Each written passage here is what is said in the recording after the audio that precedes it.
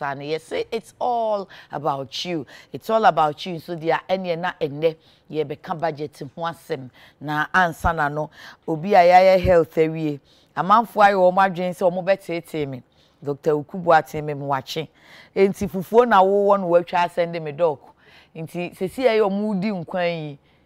Eja me na ntwina ma ya ho nkwan no watwa fufuo send me yi. This matter you are chopping, is it good?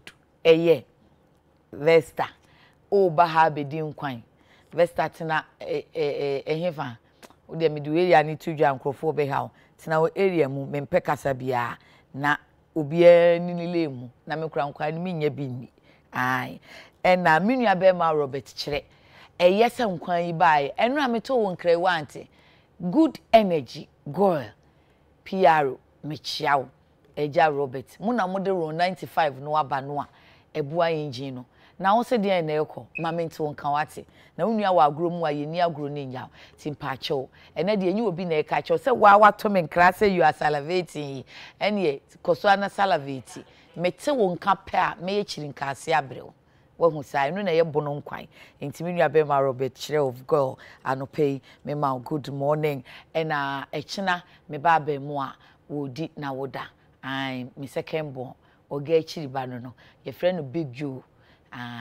Sunyane penkwase Big Joe shoes yes pachoya for Sunyane stadium nchenwo me ba no ton shoes kama pa anti anu akotobi wate ohima papa no Big Joe echina ye wa woda me ma happy birthday nyame nhirawo na onye okese na oma wakoma so ade nyina emrem nti me ne abusuafo ni nyina ye ma happy birthday nyame nhirawo kwabena banfo ye study wo tachima ho na ton pa no a wo frɛ me said ye menye ode kwabra banfo emejeje me ma menye madwuma abusia no pay me that tribe said that say so asiesie meti ho ama me this week nyina me fringe ya ya ofe no wakanfo me ya me so mani age ho na ho na me de me safa ho ne fe ne de oyo me nko ane me yesa hiu me kanfo tribe said amount say oye nwi kama Mongolian Peruvian and then another Brazilian ni ho etwam but said you see katie bia tribe said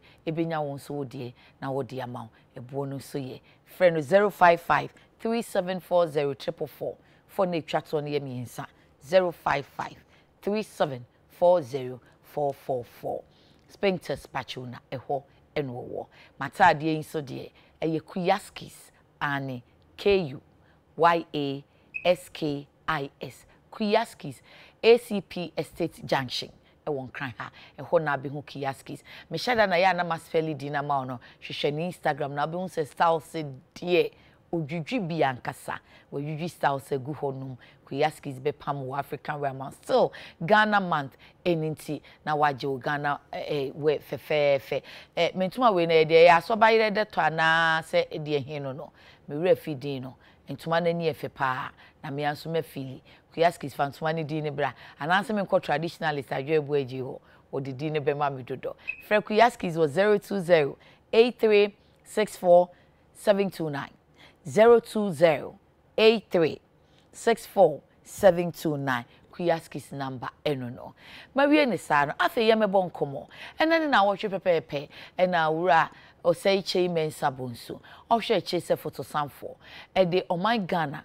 akohumesika se de sitie de to Ghana fo nyina anim o de fa ya na musifo so na se emrahye bedwafiefo so eno fa ye eno ma ye hu ye budget na wi achi no enkomodi akoso pa in the course of the week yati amanyofo ne nka obia wo se dia wo be chirechiri mu nanso ene idie ye ba betie wo mu a wono wono mamanyuku wodom Ghana enti se de ohunu wono ene wo beka wodi ni nyansa ne nimdie enwuma mu nimdie a wanya de afa asem a edadwa na chese yesikasem ayeka ho asem yi enti omo eba no sikasem ni adwadie ni eho niama ayebema oman no nchechire apagya na waredare mu no womo na ne ye ne womo ba bebo empunimpu na womo achirechire ye mu ye na ankoye no NDC MPP me anam kamsi edru bi wo hono mu a de favor omo no na o mafa no figures de en favor omo no na o mafa no percentage ti obi ni me ya me se pacho men kan percentage kan figures na ye hu na enye pefe ane me so say don ko Wesley girls accounts no me sua ne Wesley girls one dey see ye minya yes but me amfa nko baby a me we accounts no enti me ABC accounts no keka no plain terms ne enti ase e fi se budget ti ba ye amanfo akasa o makasa pa but kasa no e wo se interrogate say eye kasa keke ene ye kasa anase omudi kasa ebi say adan covid bremu e ka wo ho na ahokyeraba e ka wo ho no ya manfo a omunwuma asai ene wo ho kyere wo mu wo mu enhu ni omunye no na tax asen aba aban so se na manyeje tax no a tie na meye me anam kae aban ton nya ado a wonton mako wonton kuruma eye to no no obejeje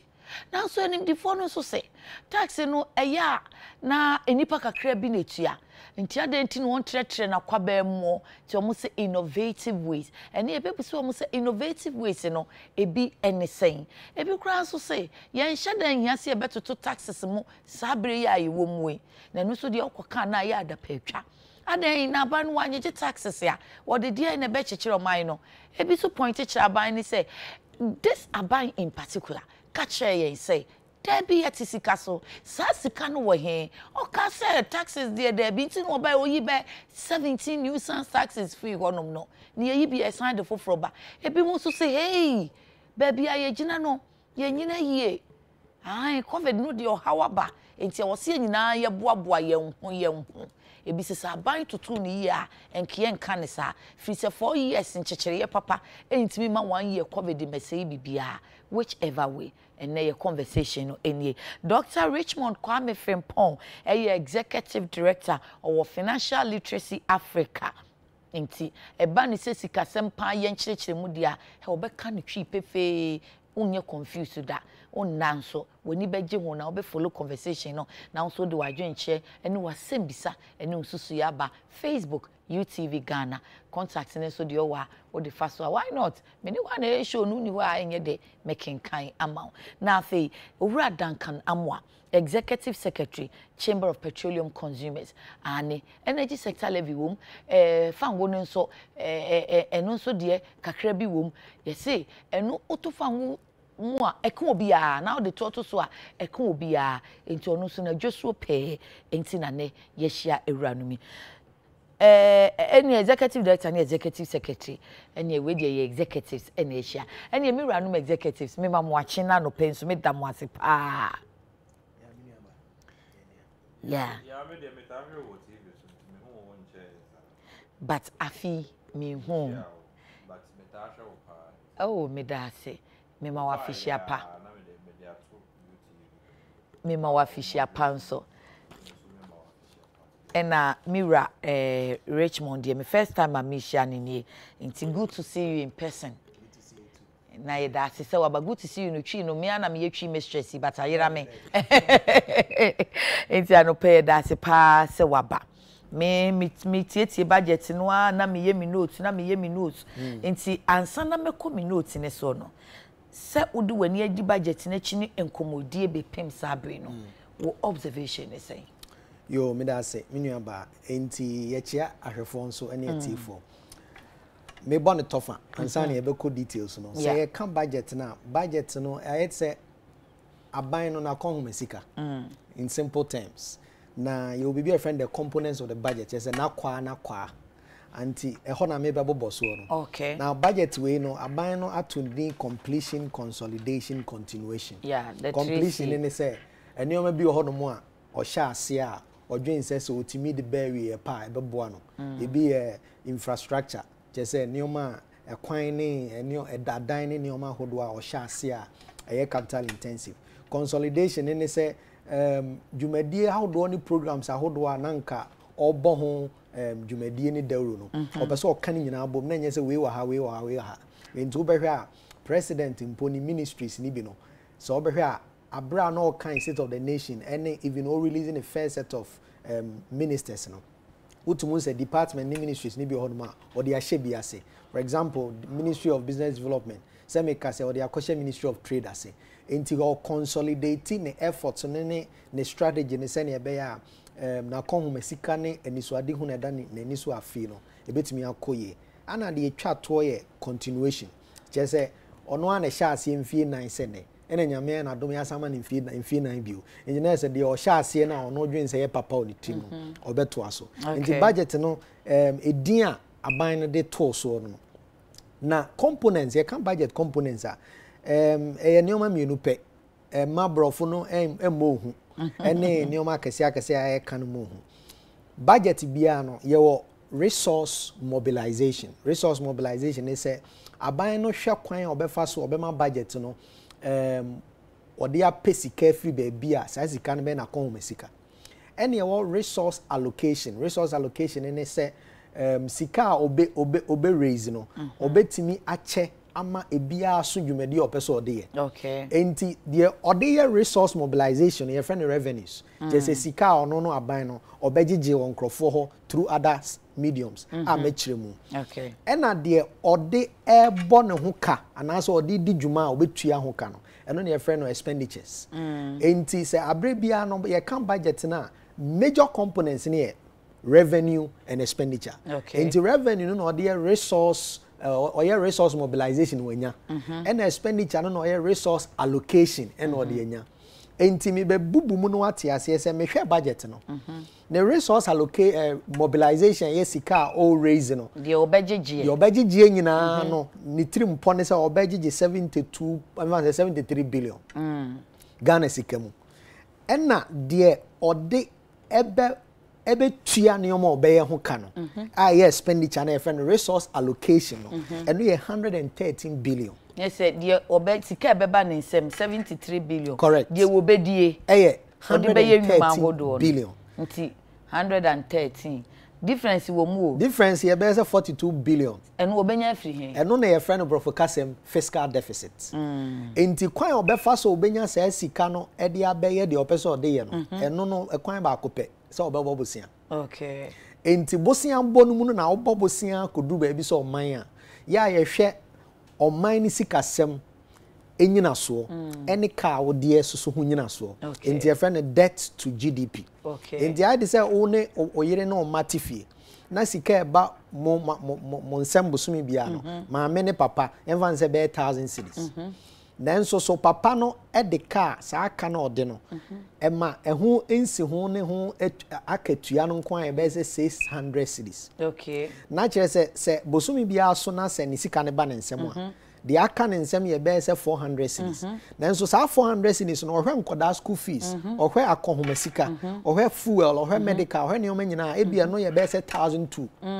na kire se bosumi bia be so no e wo mu so oje 1000 de nanso so ekame an sese bosome no bekoyama aso obi a wo fi ho no ne ho atono a agi so okobo bosia enya sa 1002 sika na ese omudi ne bosome no a short and a hot 800 already a chese akabedi nanim ena debt to GDP ne say papa no wabobosia mana 40% of nisika 1000 so ko bank bia na ko jiska eya usually so ya adwuma e wo ba bi na say wo bobosia o banka ye hwese bosia wo bo no entra ohamu nchemu aduanan e wo sika wo je ho enye sa e be den so wo be survive enti se ekoba se bank no hu se wo sika wo je no wabo mu busia didi mu ama ye tete wo be se mu ohamu nchemu aduanan a na je se entimi ma bosia bio enti ye ka se ye debt to GDP na ngofo ka so ye debt to GDP nam 76.11 na kire se ye sika sem no emu ahoden no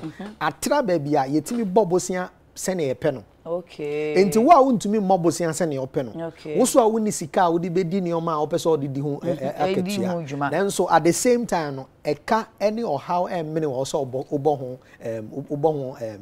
wo spend on that enti akobasa na je se eye asema ehu enti sa na budget no se me kase no sa na tie na me toa so a enam se sa situation wo ho nti no aban no dwen se 72 and 73 no person onya no kra se betimi abaso a eye trimu posa me pese me yewe na me gisika ɛdeɛ ne deɛ na ɔpɛ so ɔhwɛ na ɔde gye sika baako yɛ tax revenues sɛ nipa a ɔwɔ man no mu no mede toɔ ɛbɛgye sika free sika on so ɔmu nya ho na ahwɛ toɔ nko a deɛ de brɛ ɔmo out of the 72 na ɛyɛ 53.6 billion in the 73 na aban deɛ si na sɛ nka me gye no ɛtoɔ nko a deɛ no ɛyɛ mu bɛyɛ sɛ 70%. I see. Na kyerɛ sɛ so oyi toɔ free mu a bibia ni ho biem obetumi ya even 72 na a short one 113 no obenya ansana that's a boa eto ne de also oje oni option okay just say ye kono me kire mu say enya to nko ane ade a o se nka ban no hwe but e duru a me kire okay afen so so oyi to no de bebre no out of the 72 no a the all hwe se nkrofo ne aman hodo a ye from development partners no o me iska na je se me ma kom masika ba na de o mo de be che o de be che wo na se nyina yesu che se wo no wabo wa kom masika ho bra no o dwen se sa sika ya me pese minyen no menim se we asemasi na obenten ebe memmoa a ye de no aka ho a ya kuruchiri aka ye budget typical African mentality sa na Africa be bia sa na ye boye bra enti se obi anche na de a na to na ne kro no bo sa pepepe amape na asemato enti eno nko ano ye hwe be se 1.4 billion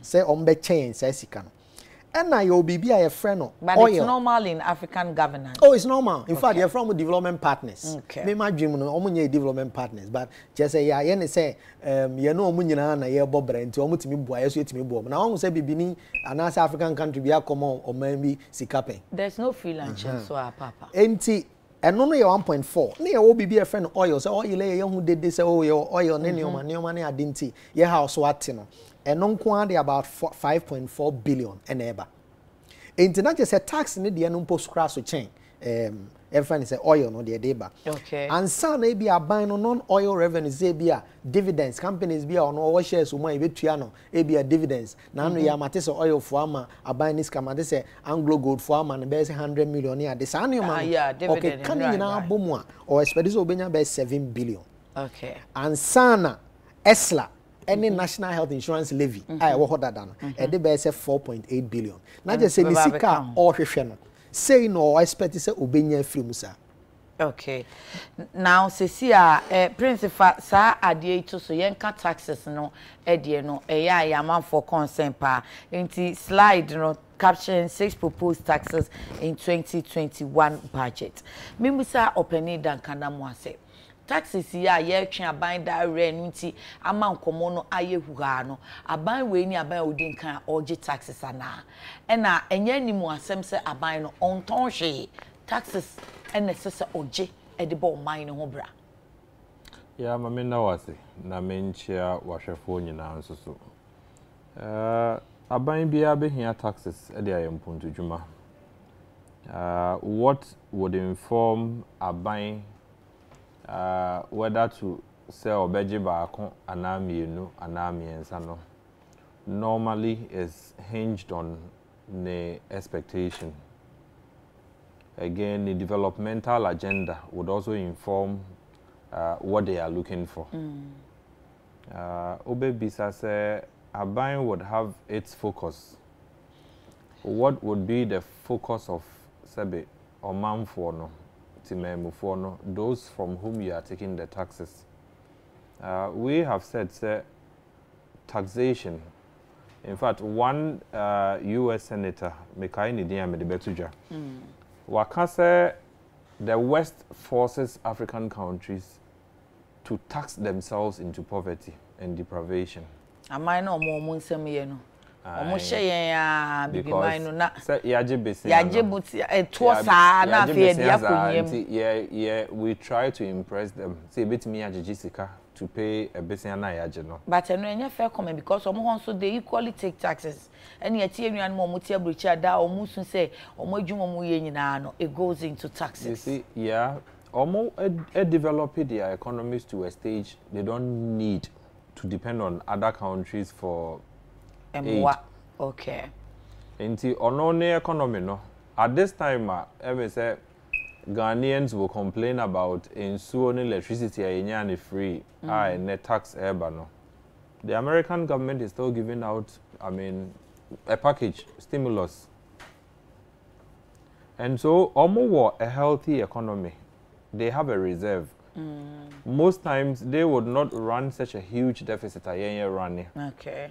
And so yenye challenge with taxation, although admittedly no a necessity, is the levels at which we tax our people. It was sure do. So yeah, I say what way, yeah the insuo we esi wapampemua, you won't complain. So it's not as if you don't want to carry anything. You want to carry something. But say in so way, any polytank in so difference will more. So it's the levels of the that becomes the issue for most of us. Okay. The problem is not people paying taxes or now they are buying or my tax in the muye drubebria ebeye adesoa amount for. Yeah, in fact, the Institute of Statistical, Social and Economic Research, we are still working out something. We want to gauge economic variables, no? Auto petrol, 1 peso, the economic impact on Ghana, on Ghanaians, on industry, on jobs. Auto taxes more. Does it create jobs? Does it kill jobs? Does it expand the economy? Does it contract the economy? Could the economy have developed at a faster rate? Yeah,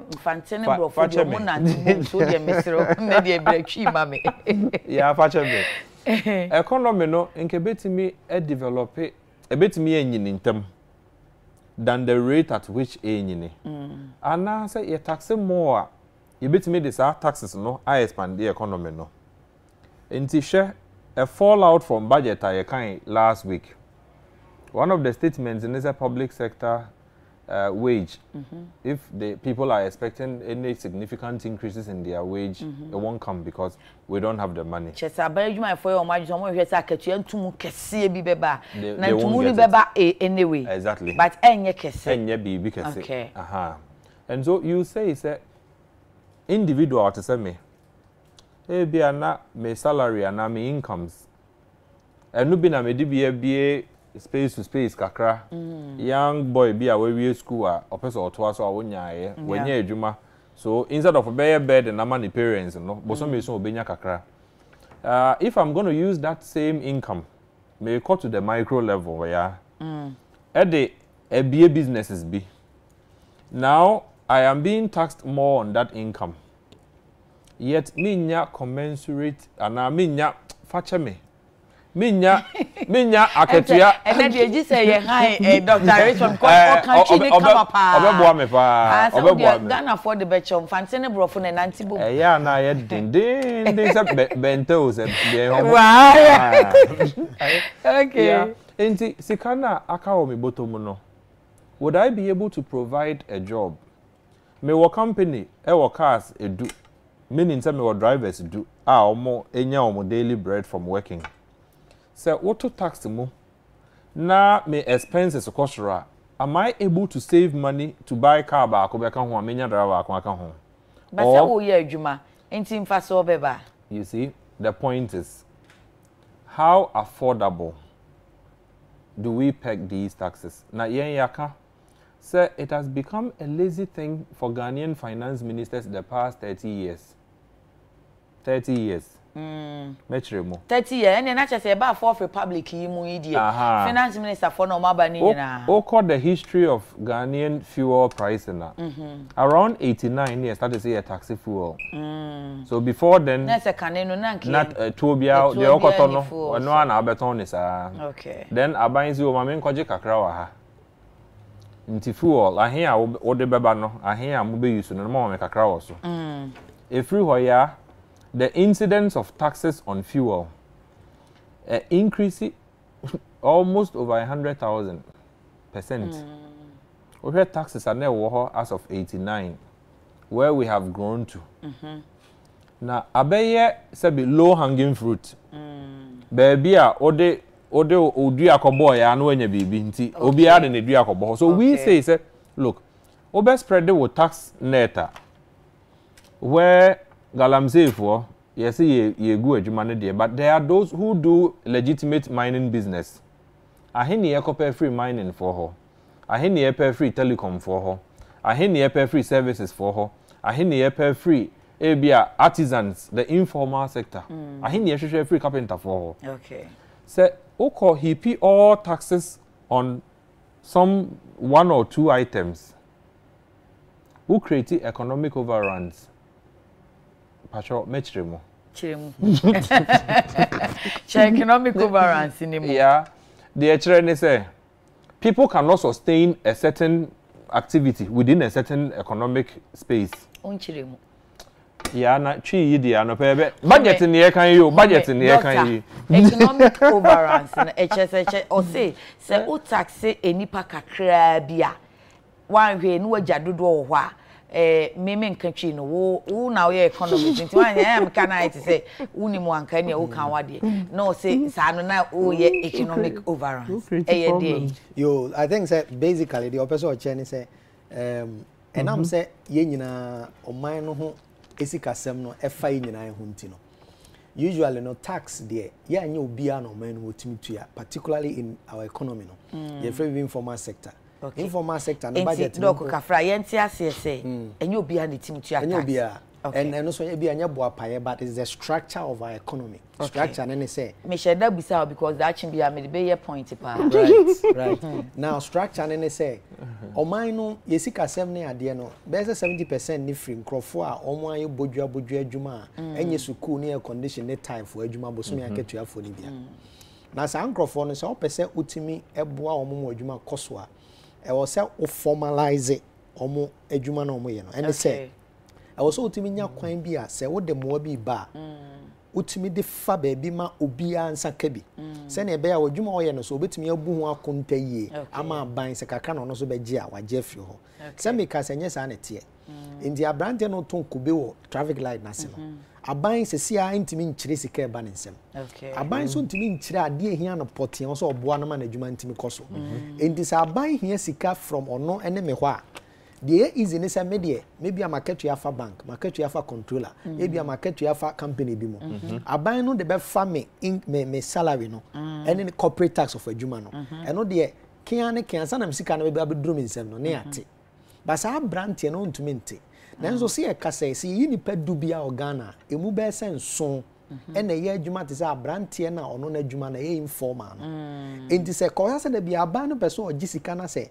ye grofo a ye formal no pe na obagisika office for no akrachi adwuma sa na te se da bia no de te se de oka tank ene sansue no o de tank na esi omo no eye se adwuma no akrachi adwuma for ne so enti ekobasa ubeje de nanso untimi nyi kese afenzo the bed in breast ankrofo no enti ekoba se wa waka se enye obia na betumi atua enye obia na betumi atua no nkere se buapayo mu enye obia na betumi atua because akwanye ni ho masa nipa no so betumi atua ekere se ezisi a yesi ye wo yemfa ni se national ID card sa national ID card yemfa ni se obia obi and a national ID card na ya connected to abia obia momo and as a national ID card na so ya connected to your national database se ebre bia me pese me hu adwuma obia ye bia no se me con national ID card database no mu a me hu se we oton kube osumi bia so sika sei na eba e kwa be so na me hu me nko ne bank account oni bank account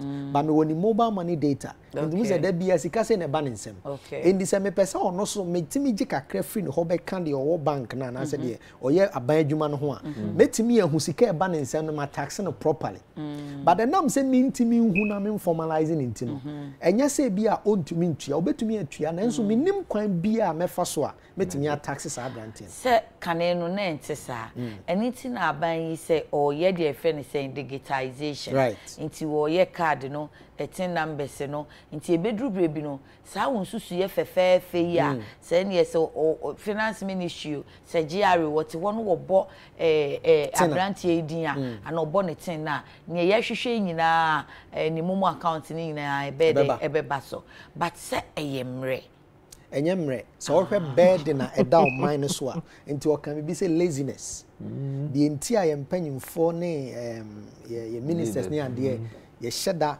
emma won special dispensation say bia wo car kama was police ni ohwe o bi obi o bodyguard o we the entire yes anu me nyina ne se sene be ya wani beba adwuma ye de ahye wonsa no na odi innovation ni nimde ne ade aye nioma ebro se me taxi obi keke nko aso na se na dwum be do fan wonya bere de adwen sa pepe adwuma na ye de ama no ne enti enye se take it time oh in take it time sa dia ye ni bi ti say card Ghana card ye mfa ne say we started in 2008 it's been a journey but wa na akofom wa na aba look, I choose. I get the opportunity to ask the questions. Okay, Mate.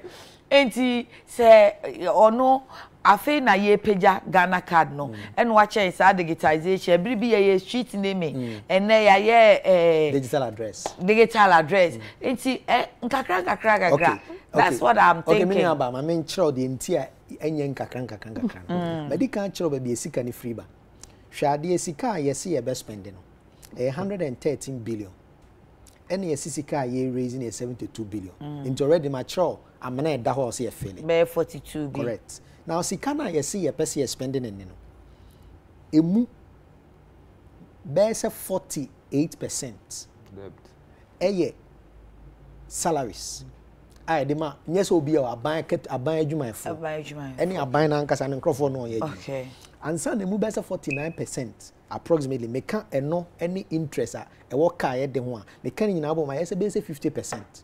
Na se no nko age sika no mu fa age mu half a eko na me ka se interest ni ye bosia na ya bo no ho nsi ho enye bosia na nkasa enti sika botene no wo ho eno ye nya ntua any amortization da ne ba bi dwen ho na emu nsi ho e ba no ene aketu ye de betu adwumayefo no me kan nyina bo mu a sa 130 na age mu half. Actually, not 130. I just 72 no half. Enti enya jimu half.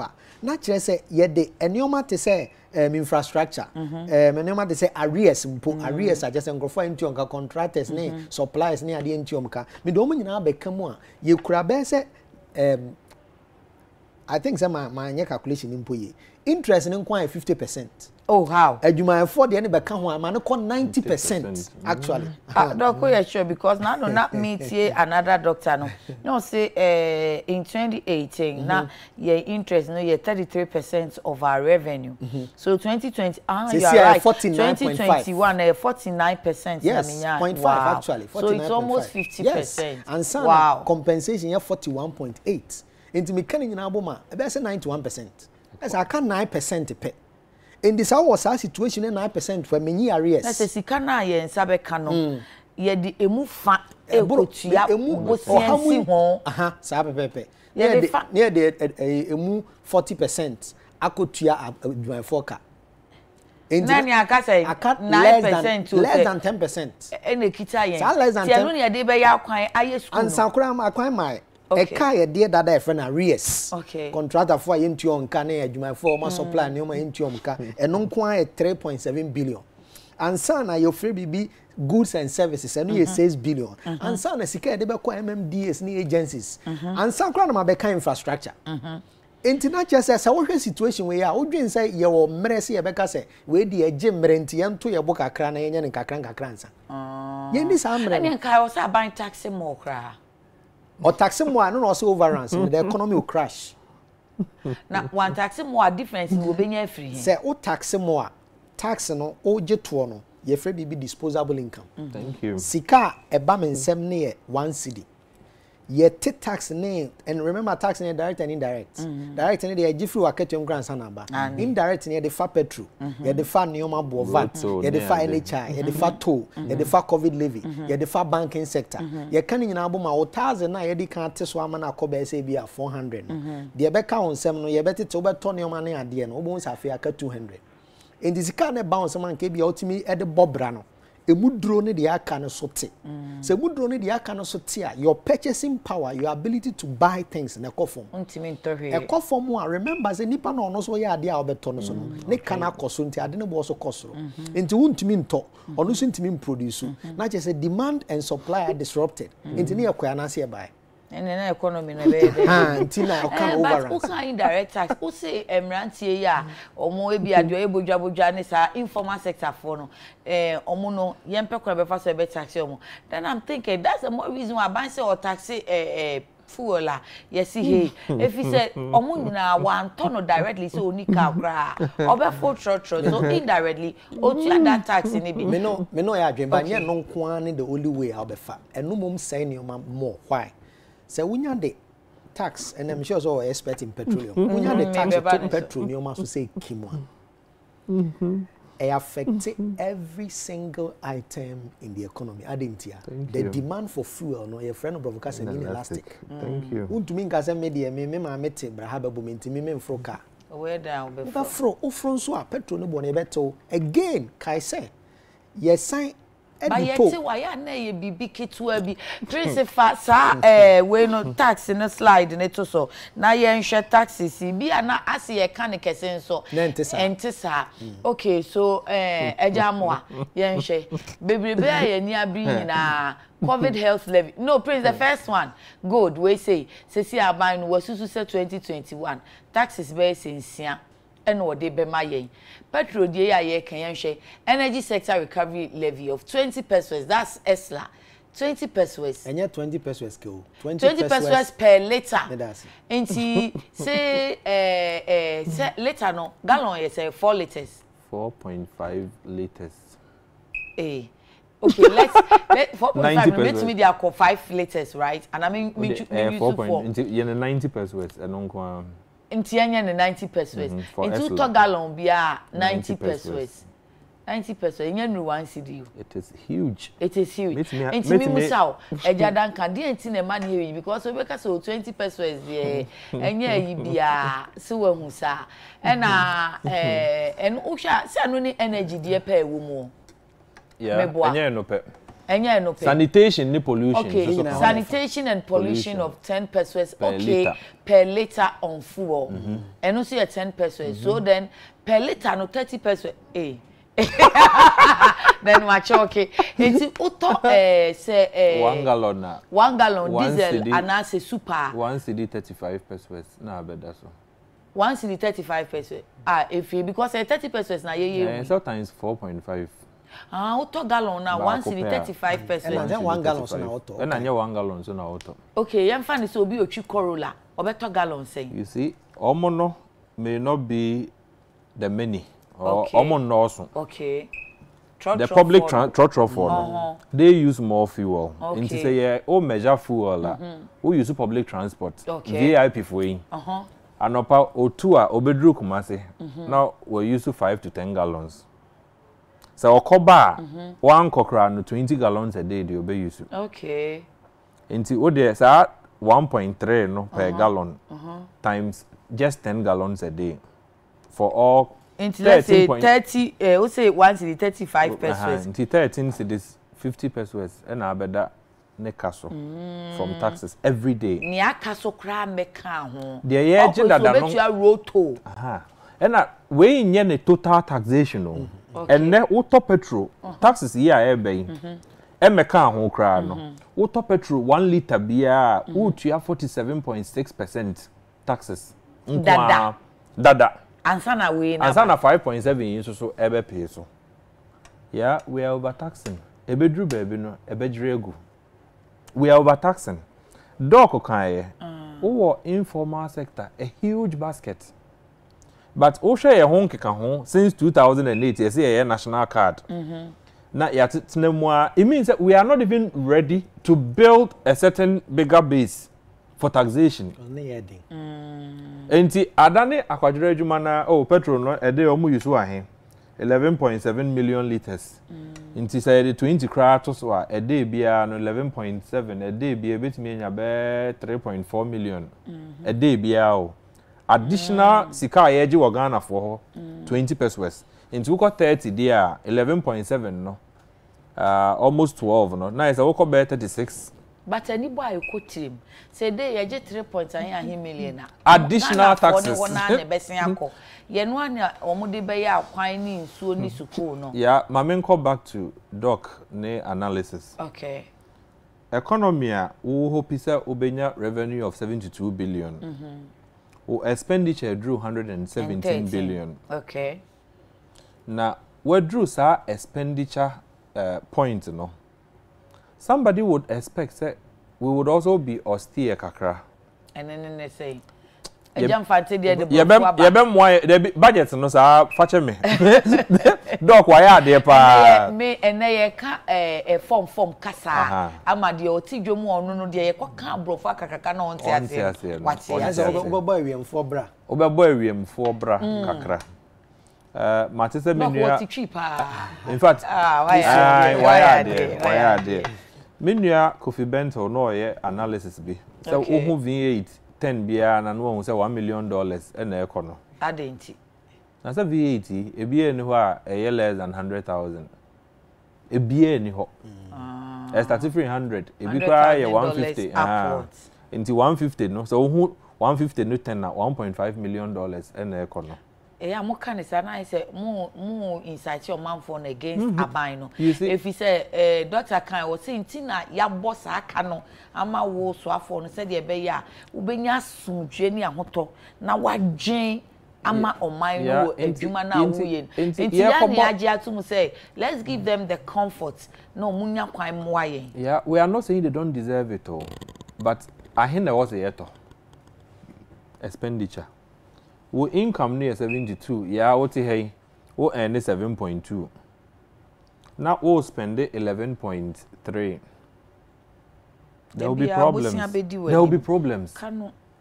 And yeah, GD say we are continuously borrowing because yeah expenditure no was rododo.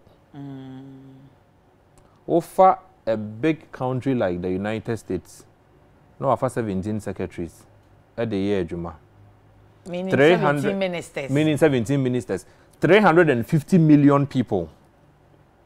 That's a lot. 50 no go che krenru ye de. Ye nru 50 no. Yeah. 350 million. No afa nipa kakra bi to administer the entire Oko UK. Kakra bi. So omote expenditure ase. Yen nyante ase. And makokai enyama bi Office of Government Machinery.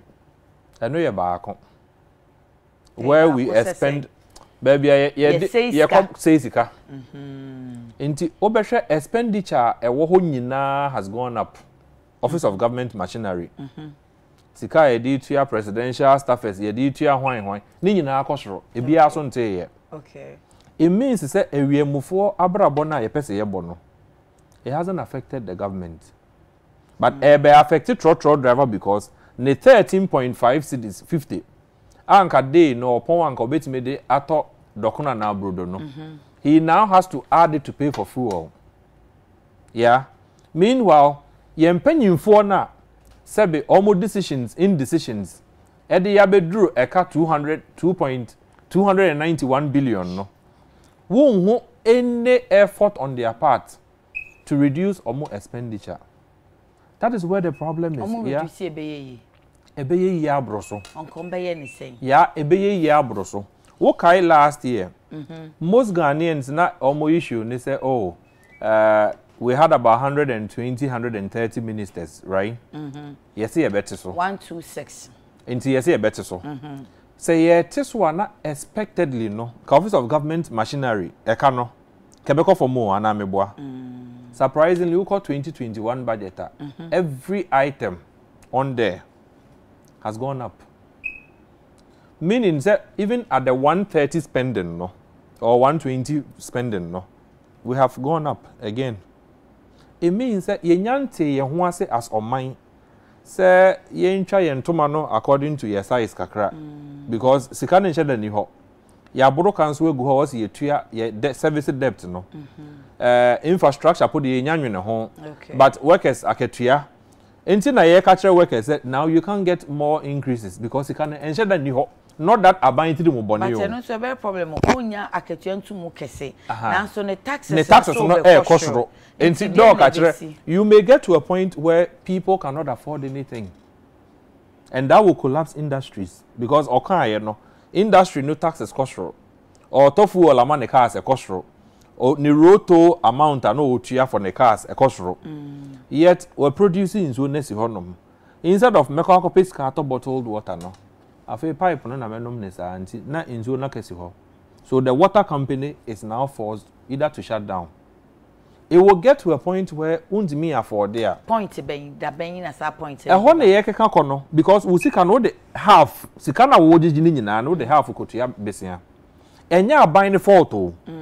But ye push ye ho to overspend. Me bisa say how could it not be say ye sika ye gigi 100 and ye 72 billion no. Senka ye expenditure nam 73 before. No aka say ye deficit no e bia 1 billion bi de the following expenditure na de he na onyim film anaka obetimi ahwe saa salaries ne omohonom ne de yeah what salaries na enye ye debt service na what enye ye enum mienu edru 90 dada enunti de aka na eye yenya ye wo control untimi nga say besia na wakoje no untua ubetua de aka na ye wo control over no.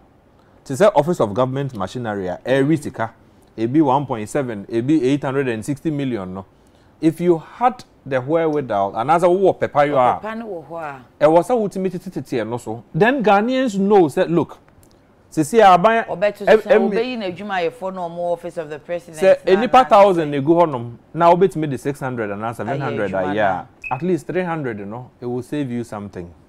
And yes, yes, I want to swear. No problem. Me pese me di 1,000 cedis. Okay. And no problem. We see care about say me 500 cedis. Okay, but me pese me spend 1,000 cedis. There no so ye. So want me 10,000 so. Not just of 500 jene kwan obefa so a. Obe increasing from 500 to 2,000 and now. Say you may be now obe pay ya obe ya ka ho. Intenya by force set to 1,000 so. Okay. We see can so udisa. No problem.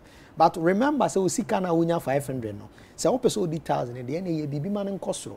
E ho na ye ka say the di kan, wo problem e di kan ne say by no fault of yours. Yes aban we nko a. Aban nyina ya boka ma baby abedru no. Wo dey move by say 50% kotua just interest. And that means the public debt no. Any problem e di kan. Okay. So problem dey na deba. The di kan currency depreciation.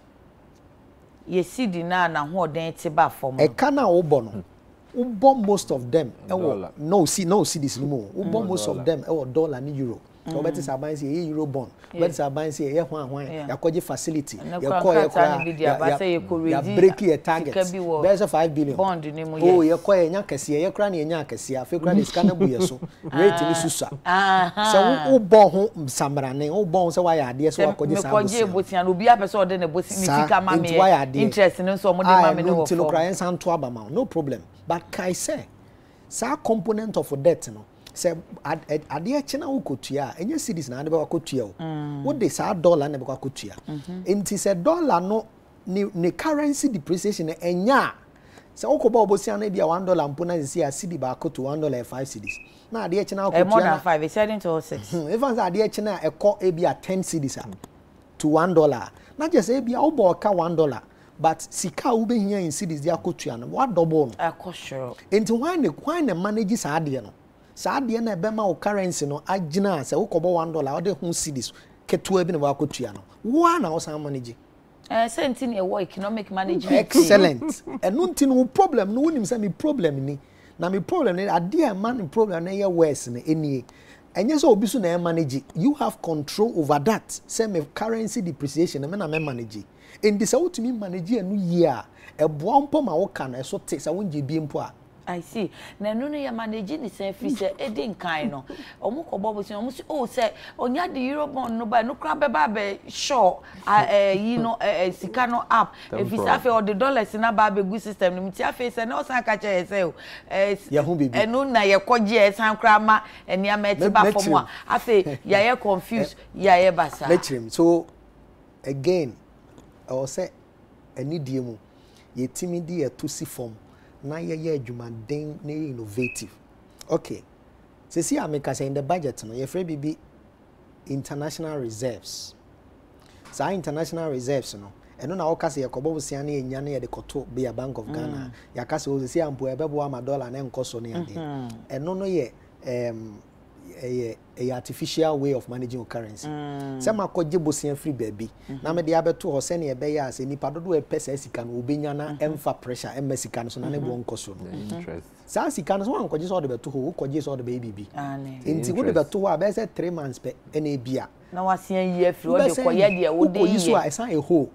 Now one could Jenny say a free biso na aba to ho. And that one also ye be net me to an interest no. Okay. Into cocoa loans now koje and one could just order to ho na wenya dollar bebre. Who could just order to a afford the bay. Eka. And this all the banner say and my supply of dollar no cost ra. And some bosomi and sebipe. Unya yi di koye di also de ye no pe no interest no so I started kind of not to kronas and to bia no your maybe in the country won say dollar na stabilize afi you maybe afi na esan ko and until na Dr. Bawumia ka say who play games with the economy the forex no would expose you enti adia e hyaase a o say boama yetimi solve our problem na nyesa me kobo bosia de abeto no mabo mesema yes, I am the two. I'm messing you to talk on the barrel. Some make us say, you can't say, you see, can you know, international reserves? Say, the import to be na yet Didia. A bit the alcohol was so 9 pe.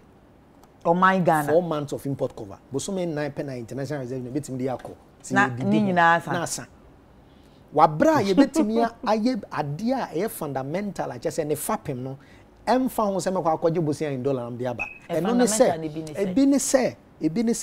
Send me manage the economy no me bomb den say nioma e man crofo particularly in this corona times enya akono say me kwa akoto ade afira bonten na me hia dollar na de akoto no sa nioma na so betie okay na the opportunity I want to say corona time impo ama ho ahia am obi agi atum say o say Ghana ye produce nioma and this our window we no obatampa case ni a great idea say yen change sa ade na in 10 terms wara send ebeya ebema ye demand for dollar ne so betie na ankoba se chinchina ade bi o se $1 dollar ne ba ene ade betu ta to kru no say ya anya sa ade na o public debt na make us the first item e problem a 50% no e currency depreciation so one solve o je tax o wi ase nyina said den kra sa problem no will still exist the tosu bi in the public debt no e bibi e friend no off budget borrowing.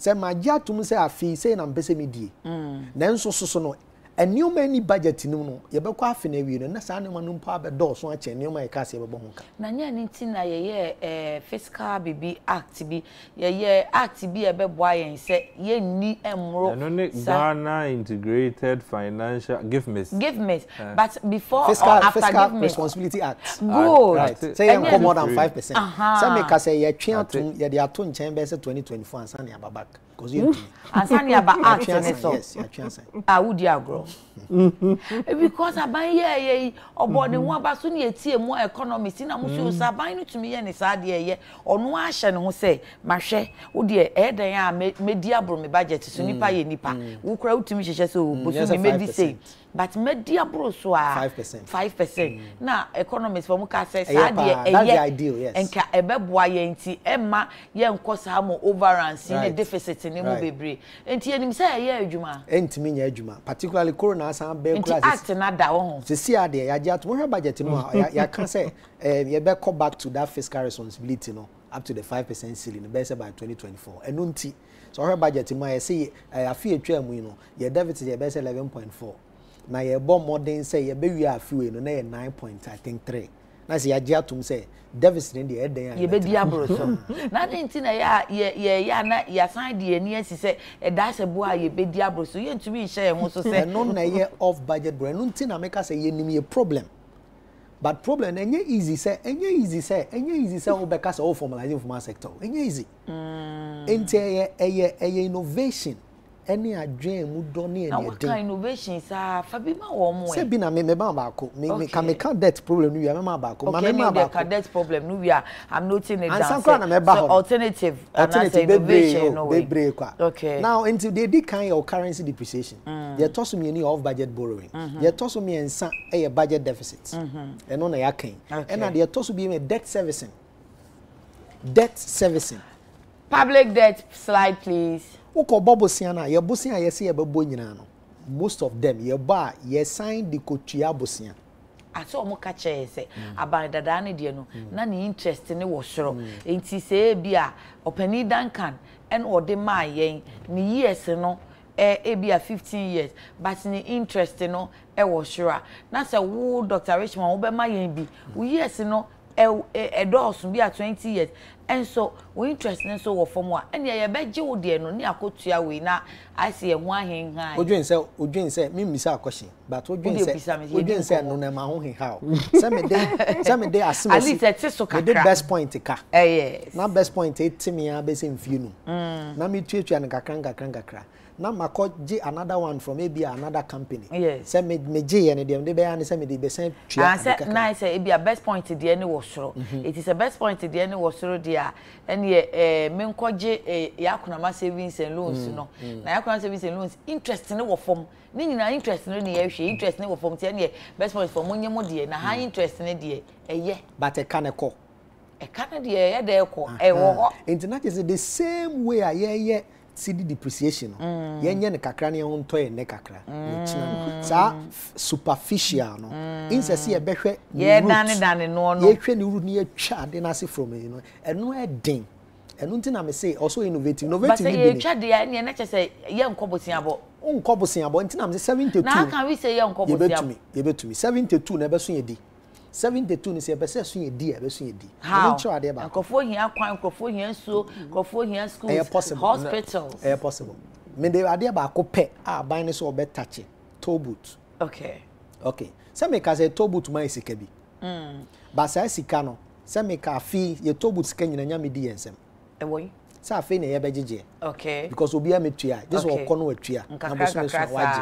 okay enti wan hwe ya on sa me ka toll booth sika no e bia na sa fe na kona bi enti wo ba kwa bobo sia e na ade abaye ekwan na aboso de na toll booth no wa fe so na kakra ba on sema wo de bia kotua ka yes sir meanwhile sa toll booth na wa fa nipa be du a wo mte ho no se open here ubetimi also why digital address also why mobile money interoperability enioma bebre why Ghana card sa Ghana card no nko ampo no chip ne wo no ubetimi dia automate toll booth wo man ni mu nyina se me na me ye trotro driver na minim se me fa sa kwan we so busome enti busome wo fa kwan we so a up and down nyina bia be koso 1 city 1 city na afene be sha ase no akotua na do card ama uduru wa no anso do card a kire na akọ oba no anso do ka watua dada like University of Ghana for kwan no game pa hold the system uduru wa obi amisa hwe utua na akọ remember say that means afene be sha ase no say sika no waje ne dada ai kura wo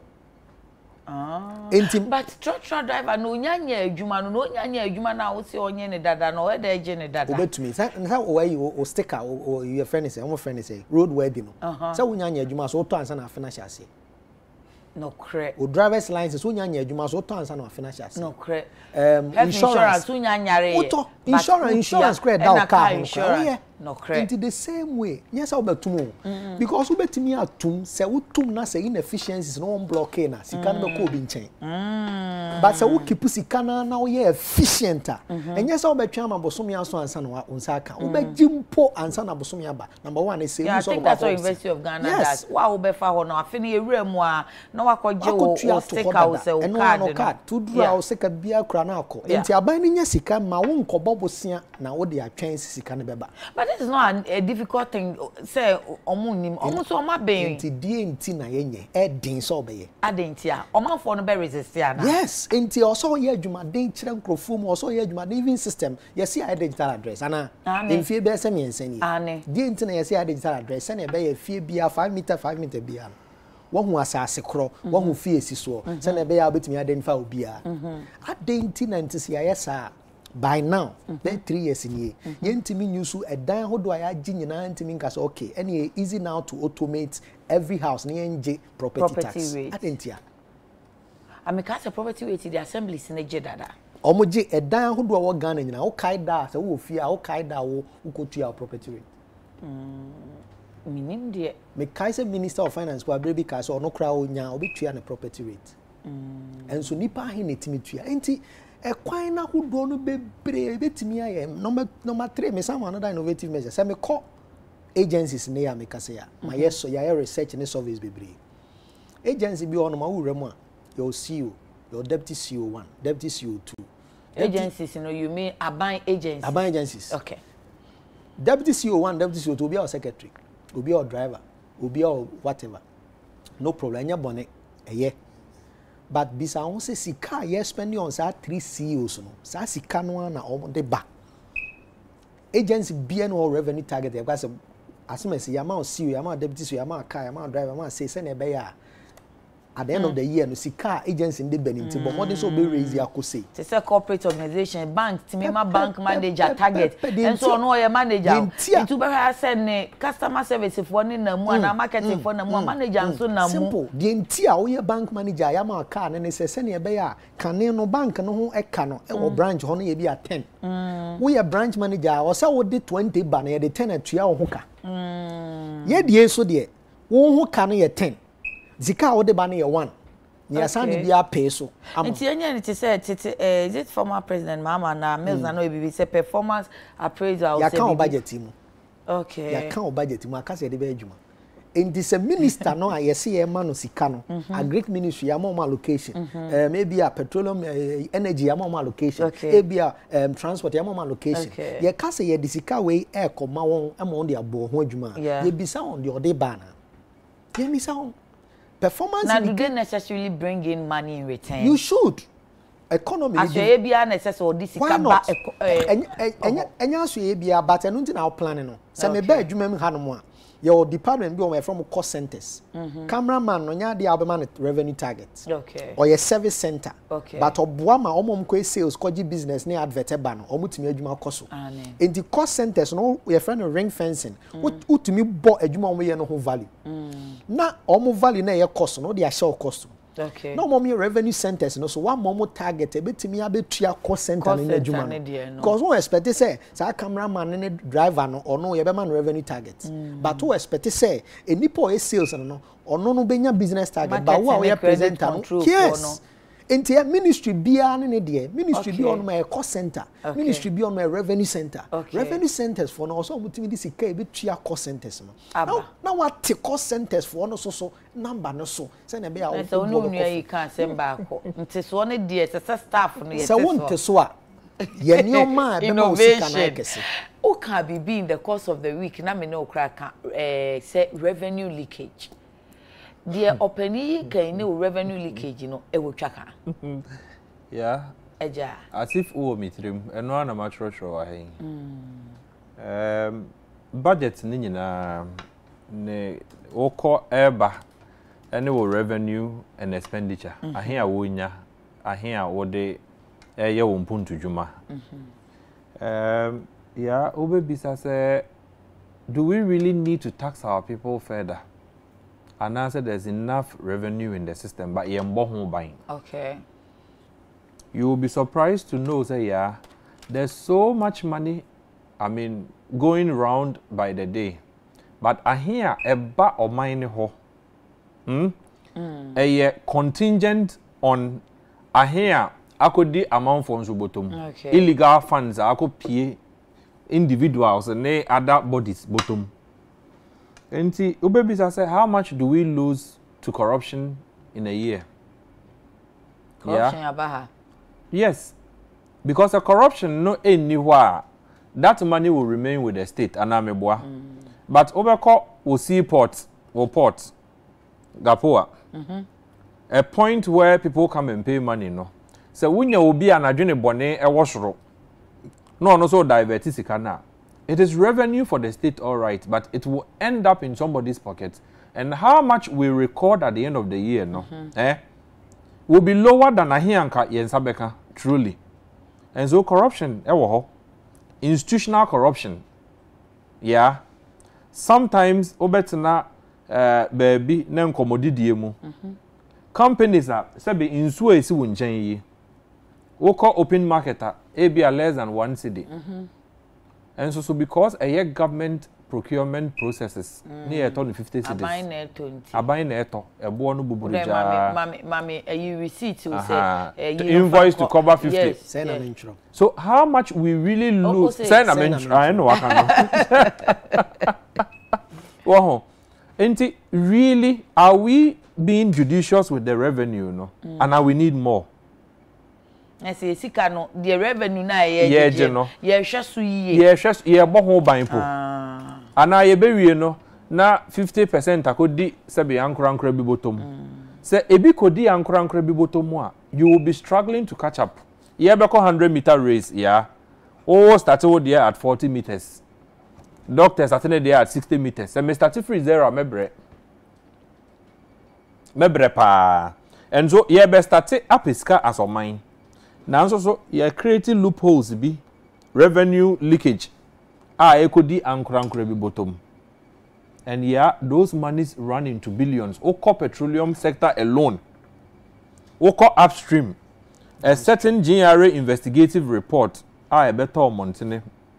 And share them back Rumusa. But me will be there. GRA for Ankasa na ye o ma. Omo audit. Okay. Of upstream. Omo to petrol. Omo service providers. Taxes sebe they could have paid to the state omo evade. Supposedly. Bro, $4 billion. Omo wo nyansa kwa omo fa so omo evade ne kama. You create a system. And so but everyone say omo nim ni nyina because papa dey say oh Ali na chiane Dr. Kum watch your tax law book bi ani esua. Omo che kwan yankofo nim pa omo fa so a omo evade. Enti ye nim we nyina ade enti ne ntimi block no. Yeah, na wo dey tie. Hong Kong $4 billion upstream. 4 billion you the best di mo a be 22-24 billion there. Ubenya. Cedis no. Ubenya 22-24. Faka wo 72 ne ho. Enka be Faka wo 72 ne ho. Faka wo 72 ne ho. O ka 100. Antina wo kan sa asem no. 4 billion no. But are you sure they don't know and that there is connivance and mame fa we fidie so. And that GRA commissioner na say Amisha die. Okay. Menda na say na menda professor Adai. Enso so ase. Oye chairman for Ghana revenue. Ejuma omo de omo ho ato ho se omo be ya aboa Ghana no. Ye follow through. Na ya ma ambassador bi ankotena baabi. Ankoye and this akokaka brofo. Ni ejaijin are so omo nje say sika na. That alone 24 billion for Ghana. Why do you bring an ambassador in? Ambassador Ibam say. Yet omo business operations na say. All companies no enya difficulty especially with taxes ambassador efa no akoha nti wutira anye ya na yakopie minister bi office akodidi nkomo bi na minister is now forced to come and tell GRA say ejuma na moye no munyai omo wi amusan se e ma mo bosia na ye bo hu se so just imagine papa ni coach no say they omo tax Africans and make them poorer. They tax us to make us poorer because omo nim sikano dodo na kodi omo ho. I'm being specific. So report no me forward the copy amount. Ghana revenue, almost tax evasion audit. The commissioner has done a very good job. The board chairman, Adai, has done an excellent job. I doff my heart of Minshianida. Okay. But ocean what nin kikahon or there. If Ghana could save just that one, 4 billion no. Na yensa can say scan no matwa from awie. Over 10 years na ye two oil no. You create amena system B. So instead of over report is a 10 billion no nya instead of over reporting 10 billion no what any operating expense of maybe 1 billion no. So the operating expense ni nya 6 billion na. It means that 4-5 billion be na da on they unya tax bia or so they would rather have a system that enhances almost operation operational cost does unya sika bia in free no. Meanwhile we check almost contractors and subcontractors. Contractor e dia ma doc. Say bia wo na ko see FPS o. Doc see FPS o ni na wie 250 million, 300 million.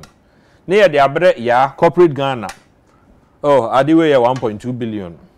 Say ya nhwehwe mu yie kakra. No no so tum say 1.2 billion na. It means that now I have to deduct 1.2 instead of 250 million. Enti na sika na aka wa chire na nke benya sebe na omo so omo ti omo ho ase nti onim ko be fa so difference na o de be ma no kwan foforo so ya eniama ekoso no ebi etan as I speak with you uko downstream ye wo omo atoto ho vessels cargo yes you petrol begu system ni mu a ye ntu tax they beat everybody omo ye na omo twe be mu ya if people don't collude, they can't do those things. It's not just because exactly. And penyinfo, I said sometimes the cost to the country. Because but the amount that we lose and come be because one day me to na penyimu we buy so our product to be mempo be no onto. Nti me tutu na no a no me hu say ya twen afemo. Because I want twen afemo a ebo bi wo ho a wontimi fa nye. If it's a taxes ne was so a wontimi fa nye. Obeboka enye possible. Nti me hwe ya na ya twen afemo. Na he na wo a o tankers makomako du. 10 trucks. 54,000 ye. What the 10 bomu 540,000 liters. Yeah, Albino is making one cedi crowd was so. Albino is supposed to make a tax of minimum 2 cedi 60. Times 500 anyway 540,000 liters times 2 cedi. On Hong Kong 1 million be a 2 million. So Sikano Dodo no would end up in wrong pockets. Something for we omuye amanyofo na so omuye akukudam for mo ni amanyose because we say another be adwen so politician no na or milk state. Most of the politicians who allow themselves to be used omunim the extent of the problem. Omunim. Ti say meti ho na waba say oh Duncan ma memfa would ye contribute na otwe ma obe 100,000 na 200,000. And your corner problem bar because over power, political power, over a certain authority. Near throw, oh boys and achi ha. Now also off our phone. Hey, someone yai de munya boys, my boys, near mouth through pass, no besinko. And so 200,000 maybe ye de bre dog no. As a politician, or no amateur through pass no. The state could be losing about 2-3 million. Na ya dream state in ho state no cry ne why. Yeah, sometimes we don't know. And so who blame politicians na fair. But sometimes they don't even understand the extent of the problem. Enti ofa senior hosi chamber bulk oil distribution companies. Industry report from official sources. Almost pick everything from everybody, from MPU, Petroleum Commission, everywhere. Documents. 2019 sika Ghana shede from tax evasion, fuel smuggling, downstream there, the Ekototowa filling station, 1.9 billion. Year estimates, HRS we are losing almost 200 to 300 million every single month. But so maybe I be no. Now between 200 to 300 there. I could di ankra be bottom. Na system nature.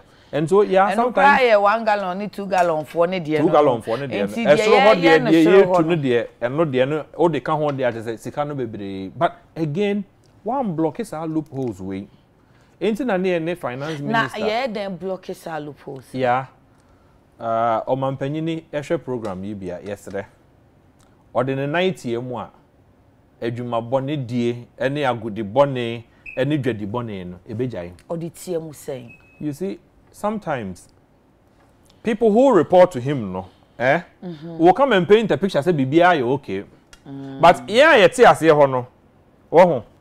Yeah, edan no wote soro enzuo ni ta enwunu ba ase. Yeah yeti ase ne yehu nsuo no.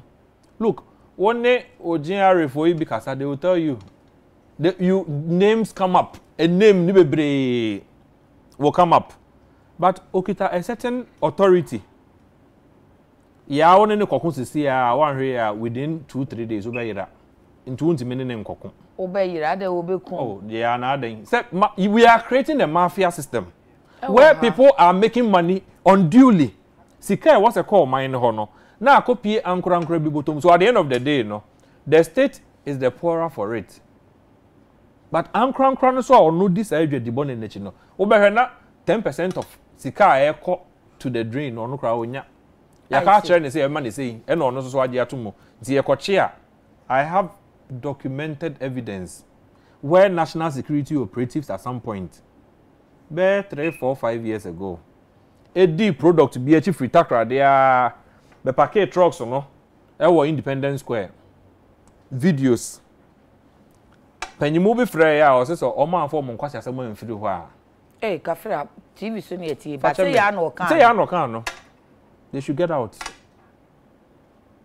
enti trucks ohu saa dwedibone no enye te se gold no atamashe obotom enti enkrofo na omo se ye somomo ana amoma ye somo no omo a na esie die ewu omo nim ya mesiso obi aba tio obi omo nim on se sika no de obi aba pesika no kre but my bad dog ho okra is na we director for den look me wo product bi wo ho nti wo de bo amena menton na otwe bia mebre wo sei se dog anye smart anye ne calculation na hu se de de bre no 10% na adwene be ne se I'm doing him a favor me boana bo anye se me man bibi nti ono ne de ne se problem ba no the authority no afraid those below him so omunyai no munko yeah if we continue to allow 1.9 billion tax here ye beje 30 pesos per liter we hear the calculation per daily consumption times the year Ghana government will get 1.26 billion from 30 pesos no revenue target but unya 1.26 no obi subenya 1.9 akodi ankra bottom. I see. Ukasa fuo ne de no. Esla no na me kase ye mra ne say 5 years pe. Nanka ye nwie Esla levi ni tua wo. Doc actually mu say ye wo a certain revenue a year per free Esla. Yeah. Yeah, the Esla beto ho December 22nd 2015. Say energy sector e kada ho 2.5 billion. Many or mine ye mpesi kanko tua Ghana for mo one year ntua. 2.5 billion na net at the time no. So would they check it a prevailing rate which was under 4 cedis. I'm sure you'll be doing about 12 to 15 billion Ghana cedis. And I endupo bear 12 billion Ghana cedis at the time. And they say a mini energy sector, VRA, Gridco, ECG, bulk oil distributors here fango ba. Almost under recoveries be a net 800 and something million.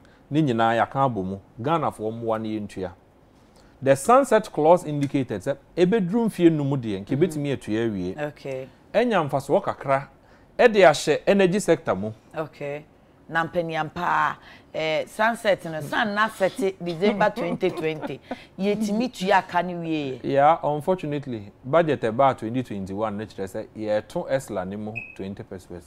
Yeah, too because aban kon do say ohia sika na aban hia sika nti na abedane revenue now I want to know say ye tua sa kadada na energy sector kana na edawo some 5 or 6 years ago ye tua wi yeah so what kai oramati opoku prempe na the recent vetting or call vetting one of the profound numbers about abontene was that the energy sector debt no could balloon to about $12.5 billion. ABM? Yes. How? Nti Esla no na ye ne den. Eno ni ye headache ya. Wutua ka no wa ha no. Pai we bi ade ya no a wo yi nsuo no. Obi nso atwa ase no. So who solve problem no. Na ye create other problems. And so energy sector no. E kana nka was by now ye tua wie because oil ye petrol for yi. Yemfa one city crackra meto Ghana for so because and deregulation wo ho. Yeah. Dia wokoto no say one city aton no 1 city 20 na je crackra wo so. Because say amansan dwa so bo ne cost already before taxes be ba ye adwuma no. E bo na cost kakra dada. To recover. Yeah. Enti petrol de emboka. De de ka beba sisi ya power sector. Again Enkanea. Yeah, mamen ka no krenjro. Yako agree with these gas supplier gas processors. Okay, my natural gas. No? Say gas and ye tua $9.6 or $8 MBTU. Whatever. Gas kakra o de my be at say nka fuel la later no. Okay. Gas na the power power thermal plants no. Yako agree over $9. Europe is doing $4. MBTU. But how in Europe? Yeah. To African country. Then $9 na you agree no. E won the basis. The basis ne say yasanya agile companies here omutu ye fango ye upstream for no to do a certain calculation. Voyager ebe ye sabe obetutu for mo a ye konya fango konya gas no ho no. A day, some of them were taking 500,000. But oko the numbers that inform the calculation, I stated $1.2 million. Ah, a day no. Actual no. The actual 500,000. Now the intina for actual 1.2 million. Until that 1.2 no would inform the cost of the gas. ABS other payments be an abibi woman yenim. Yeah. The company no or contractor no be ejuma no. Mama dog ejuma. Dog say oh Duncan me fa ade free had the call no more 20 Ghana. Now me made the beju 50 Ghana. It means I'm making a profit of 30 Ghana also. Yes. Because contractor no ni figure stress 20 Ghana and OJ. So there cannot be any other cost. Yet 500,000 no. Yeja an official document yes 1.2 million per day. Official document no so near day. It's a difference of bare 700 per day. So change the contract and agent. Into all the kekambo more. It means that the cost of the project, the cost of developing that well no will be so high says or ton gas we or ton the 5 for the mawa or beboka. What is all bono? We're inflating that obechin gas and everything. So ton gas and the same mawa. The numbers now they actually want to of beboka.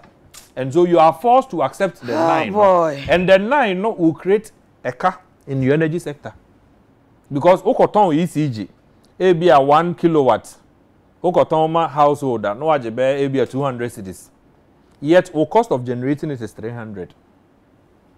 Yeah, there's a problem. Until we fix those problems, taxation will not be the solution. Now you say I already see a best fix it dog me to cry me. Me to cry me. I say nipa sheda say ye be na o mine de sunwa e dia pene. I mean and sheda and taso papa. But ye shem komo na talk be say ya sure ya will get to a point that the economy will crash. And also I nkomodi nkrofo say and economy no enyina ne na so. E bi so say oh eniama ye COVID-19 na ama ye hu ni ye hu enye sa enke economy ni ye pa uhu de or the who for economy you see one hwe ya wo be ka se ye problems o wi ase nyina no COVID ne dia ba se usifie e wo ba bia onim se eye ba bia nsuo to a unya flood na abre bia ensu yiri bebe bia no wan hwe ya wo be blame nsuo na air no than wo action a wo ko see dan no be bia ensu yiri no. Thank you. Into be say oh nsuo de afidi nsuo na to too much entina me hwe se me ha nyina flood de nani ese no an yetim we good into the moment say people are built on waterways yes na your can it's a reflection of how we are as a people. And until the moment I won't jintum say, me mum na mindful so baby, I messy dynasty no, and enye to say me yes, I did any no. I brave be and so to be, I got oh, in Sweden, cause a problem. Your countries are main Cambro, 3 countries, a year be my countries are in the midst of the COVID. Say the economy, GDP shrinking from 6.8 to 0.9, almost the above 0.9, yet almost the above 3%. And no child say ye COVID no cry free wa na ye ntiapo. So you COVID no cry free wa. Oh yeah, sure. Yes, because before COVID, the na yet and the economy no is doing well. The economy is doing well. The economy and estimate year last year budget in no chese oh anka economy doing well no say you see it's a time be our compare who to baby or free badia. Okay. Now we have made some progress. But the fact say we try exams no we try 20%, 22. And as I see I be try 46. Why are there? But 46 and pass mark. Excellent. Into no credit say we were improving. We had your macroeconomic indicators, GDP growth rate, inflationary pressures. This animal in our fiscal position. Or some animal brofo akese na onti ase no. Na ye progress, but no nkyere say ya pass. Enti say atorenchem bi count say wom. Na yi the reason why anything out here. And until na ye call lockdown no 3 weeks penal. Who the real nature of the Ghanaian economy. And no man who say ye tea and I say tea. Na say ye nje sa de ni ntum na say ye beto ayampia na ya ka say oh ye de na ye chen we mo kra na mo say tax no na mo charge 21%, me dey just about 3.6%, mo kra mpo na mo inflation ye say, mo kra mpo na mo deficit ye say. The moment I best start here compare your home like that no, then we are not ready to solve the fundamental problems we have. Until we shouldn't be entertaining the comparison, we should be entertaining say honey wo eya na senye woni e dey ahye wonsem na do ho toto afato to de oya ade chen we adentina na wo te ko wachi na de wono asa no wono obetimi ayanke ye ma na ya ma na anye good in that kind of measurement ni de oman no ntiapo say ye kase ye hwe baby ye ntiapo say ye gina breti sen evisa amanfo say ye wo hepec ebi say ye ni hepec ebi say ye wo hepec but ye nko hepec for no na say a program no ya exit na ntimu nkomu prenuti and I say it's even no more hepec program is no more and no nche say we are not in hepec but see here there hey the same no because he again say oh hepec ne say what call apply for bibi ne do atum ne aka say o man o qualify the moment be middle income economy ya na eribesi ye ho obi a mechechire ye eribesi na esi yenye hepec and low income economy be middle income lower middle income the moment I be get into that I mean by default you don't even qualify to be a hepec country o say o na de misika semo ye mi hia ni bubro enu ntikra mi nya me ho tambat mi nya me so ne me kakra enu ntikra na grant ne so ate no because this is here ultimate hwe ho so kakra nti grant ye de be ma another country then so covid ba ye no but covid no doc the cabre ye pa say prince ube we na public debt slide na I say covid ne kwa impact chief ye sika 19.7 billion Ghana cedis 19.7 billion e hin e koy so we share a problem na nkasa in the budget mpa ade nti a covid problems ne ye kese ne say ye sika ne ye raise for ye ho covid ne ma ne short by about 13 or so billion. Yes, about 13 billion. Like the target and a person revenue target. Then you say says nyina ye de feeding crofo aduane and another says nyina na editor. Nti ye ya short 13 dada. And na covid no so sign bre yen ka 19.7 billion. Ah na yam planning for. Nti e ka say covid no mean nti enya no say indeed covid no abe high covid na be high. But enya covid na dia beduru ba bi adri yentimi ka say covid ne nko na dia beduru ba bi adri originally nti covid amakra nke beduru ha anyway ana you know at this state and okra ba kope anka for example your deficit MA 11.4 okay anka for example inflation kotra 11.2 or so anka neoma bebre be ko nanim up to a certain but enye to say ye tia hogono so enye easy senka covid mpo amanka yo enough that to a friend is saying before covid mpono na interest payment I did tuya bese from 2010 ebesi ne no na interest payment I did tuya ye ka ho nsi ho no na endru esika ye did tuya ketuafo abedwafo ba se me ka se esika ye did tuya interest no sign sika ye did tuya ketuafo eno na che so man no say bosiansi ho no kra ya do so acha o mafo na adwuma I no should tell you say no ye correct and the problem no pa ye bosia eni nsi ho no na ewie because eno enti problem no uhwa eni o ma mi but I say bosia no so de enya ya dwensi ye jaibo yentimi nya say enya ya dwen yentimi because ya dwensi ye baby because I'm looking for the paper say na ye see e be ko ye be raise ahin from the euro bond because that is the send baby that is one of the easiest ways out the easiest way out and say me ye adwuma me pese me sit down or trasako na me current or trasako me pese me tena nima enti za pese me betena trasako dia me ketua 1000 but the nam say me sim pese me tena trasako ntino eni o say me de me salary koje bosia na ntie enyo okukodrufo bia obetumi atu anamo bi sa se ye ntwen bosia na gie eho no na ye nyan se ekoje bosia na ye bosie tu pora boshire se we de wo ko bosia bo no wanya abroso eho no na mani age say policy directions like Ghana Beyond Aid. Okay. Policy directions like the Obatampa case. Policy directions like the AU 2063 agenda. And then medium term economic progress plans in your Cambom na refer to budget. And I'm making something a budget we know was an opportunity to toe that line. Because our case are Ghana Beyond Aid. It's a signal to you say don't depend on aid. Send the brofono said the chirano. Sana chere. Men twen so obi ba boa ansa na watimi e de oso ye. Ka onye budget kram fan hye say obi beye me adoya. Kwame obeye me a fine. Sa wanye me a me. No nye calculation. Wo you free no ye say ampa wo kosa akwan ne so. Na won ka say me kotamale. Na nso me hu say ogina Takura de bus station. Se me o ka chem say wo free fi o ka me say okotamale. Na me ko hu say ogina Takura de bus station na. E kire say nya tamale na okọ. So who got Tamala and Kama or Tamale station. And Nuntino, for example, about Tambakers, great idea, revolutionary. In fact, in the budget, or reference say the big deal or the great deal. Planner President Roosevelt, the same to turn around America in the times of depression. And yeah, more benefits of the doubt say. So person benefit of the doubt. Also who say me person me koha. Enti sa aka na mefa obatamba case no mahwe budget no amigo so hwem de okay me hu ba bia sa sika 100 billion no every ever na ye de ai sa adwuma no enka 70 so wo hu a kire me me hu ye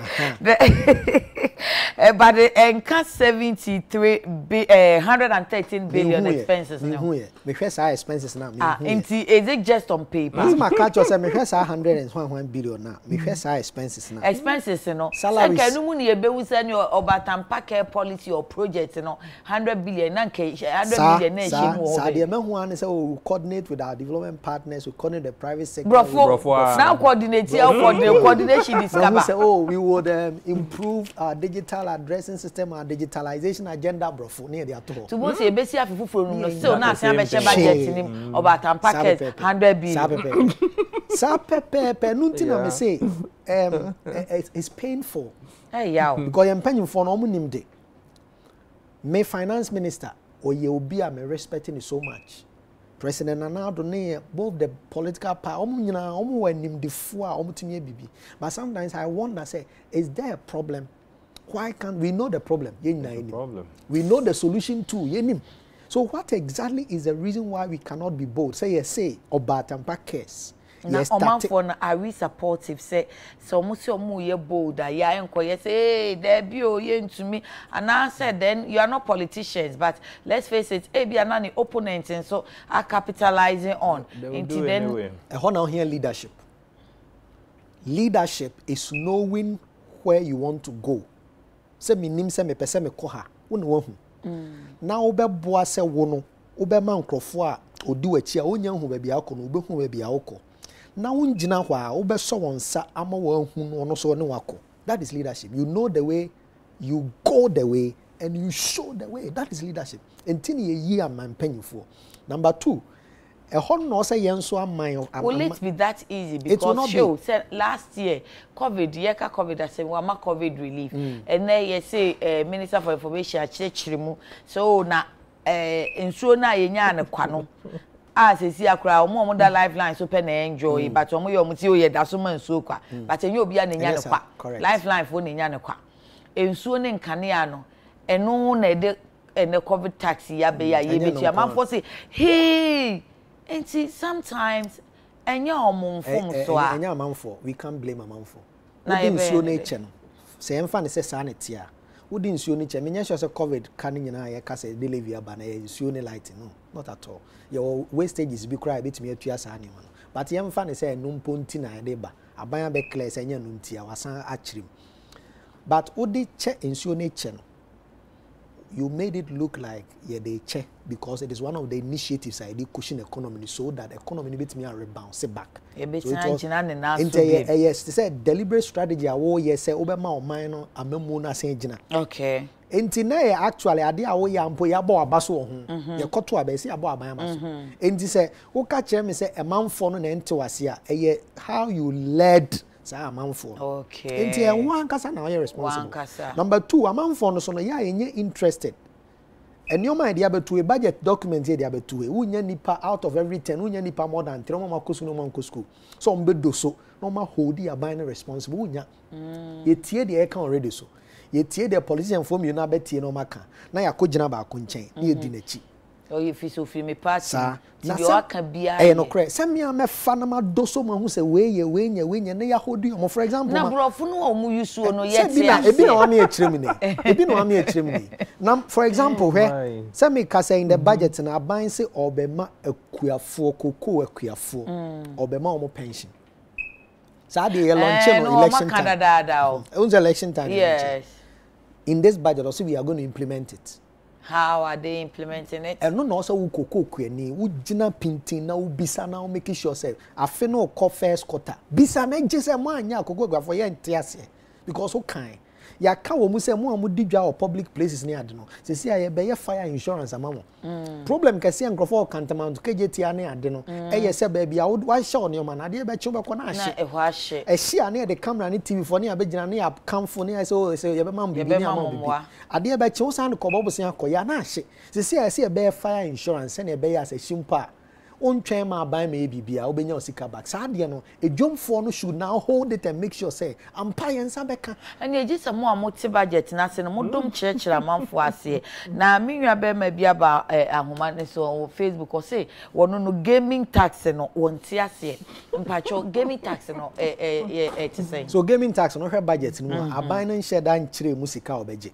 Okay. Na mum the all can say. But what in say na ma obi abi owo sa gaming ni mo no what the all can say taxes also omo ye gaming industry no mutua nya sa no mutua.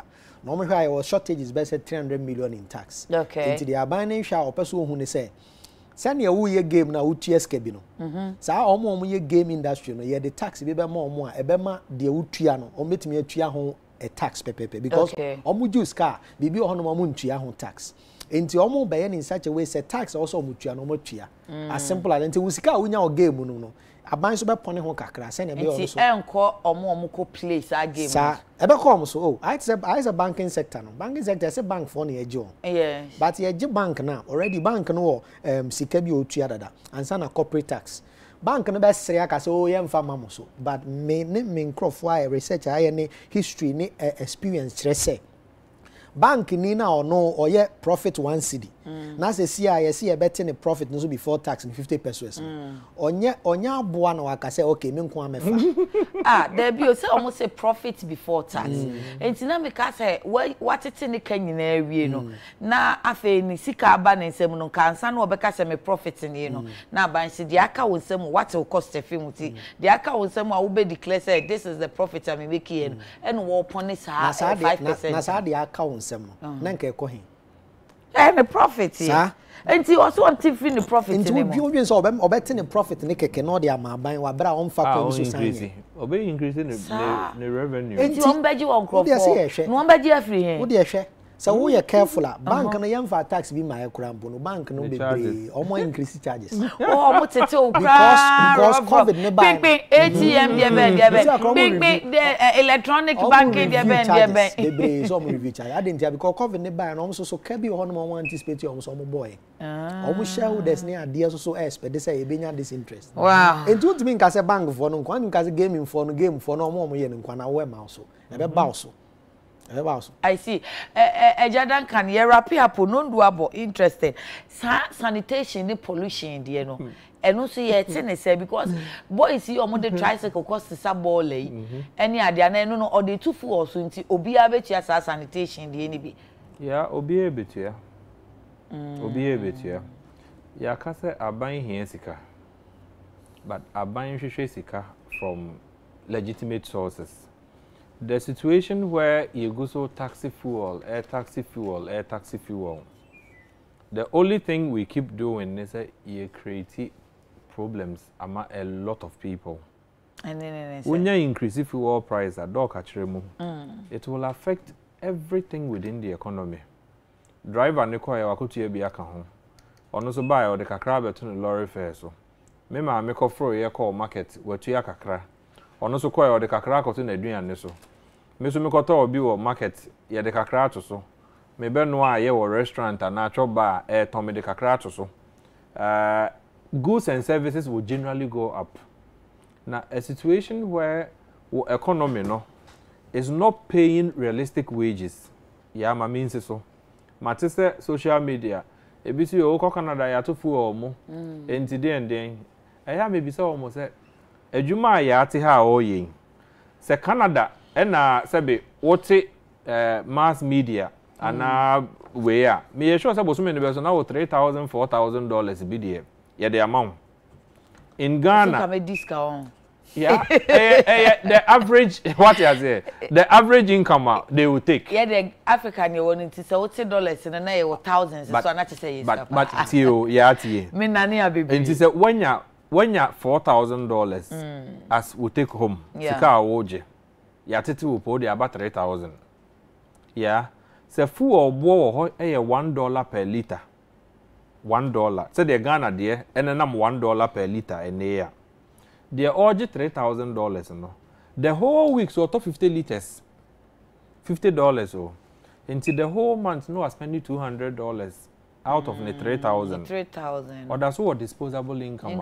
Or bet me to turn or my so when you spend $200 from most people's incomes, so I get 3,000 or just 4,000 posidia.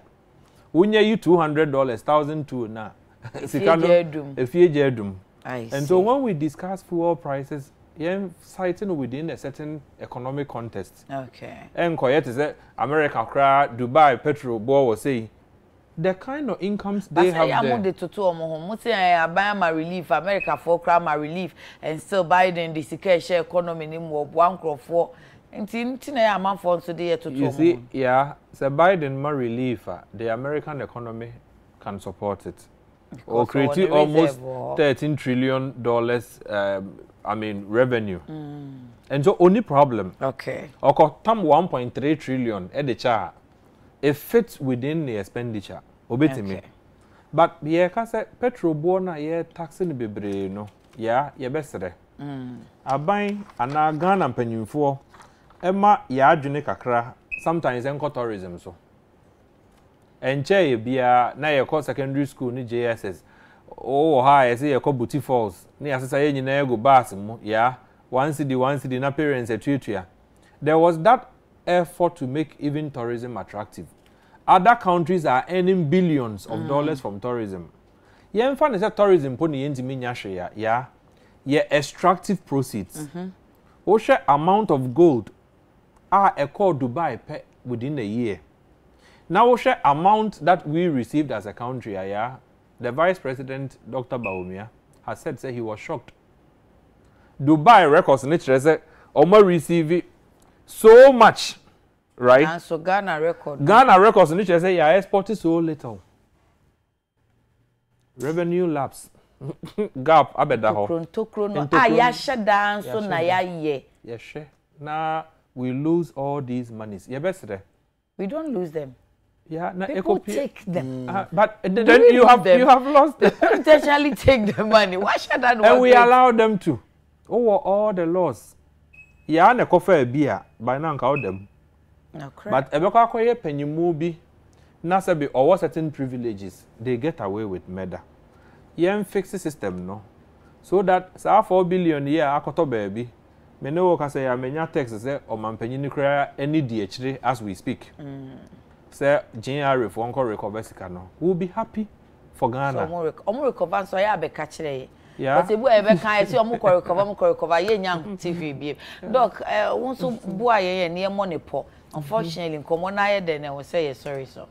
Right. Enti me wa utie me no wona ho asem hia me. Okay. E wo say utimi hu say ba bia ye kọ afi no mahunhia kakra beba enti eden a wontumi ndodge ba bia tax nation ne wontumi ndodge eni se sika kakra bi ba onsem abomodin se sika no umfa enyi umfa ntoto ne ma basa because emra edin mu beba enti kakra bi ba onsem ahweso yi ba bia odi sika ne kosie ne so make sure say ho ne baby papa a obenya kakra di ho de toso mienu ne say we de nka we ni economies bia so kan say na say nka ban ka kire Ghana for right say emu ede beba enti ball belt but I emu ye na emu ye nso na afi nso ma nwuma mani enti ya kan kire wa ha enti yesi obanyanza fo ebu no be yenkana say ye twa to bi me bi o so ohwe beboa wo say wo bi a auto shares e wo stock exchange company bi a list na wakoto shares capital gains ye say wakoto shares no cedi baako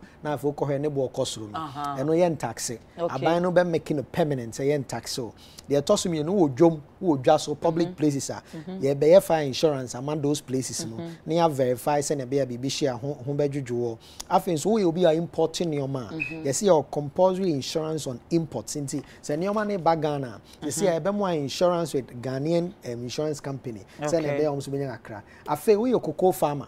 Your bear pension amount. We are GPR2 member. Your bear pension amount. Say, O company in tier 2. Tier 1 cost net, tier 2 eco private trustee ho.